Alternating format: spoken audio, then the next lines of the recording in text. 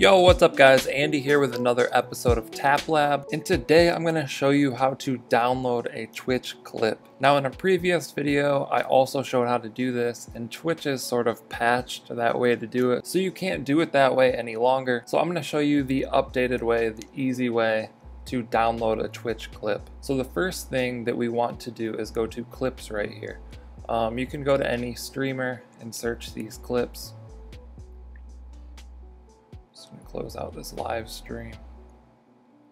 So these are clips from Ninja, and you can go find whatever clip that you want to download. So I'm just gonna click on this one, and then let's go ahead and copy this link, paste that in. This is gonna go to the actual page for this clip.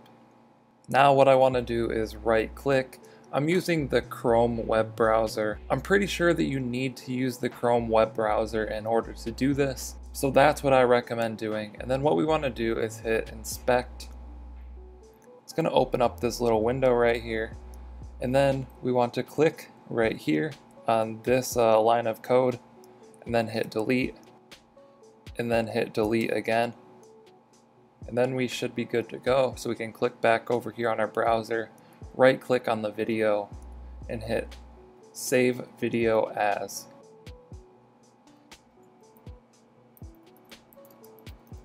So I'm going to go ahead and save this to my desktop.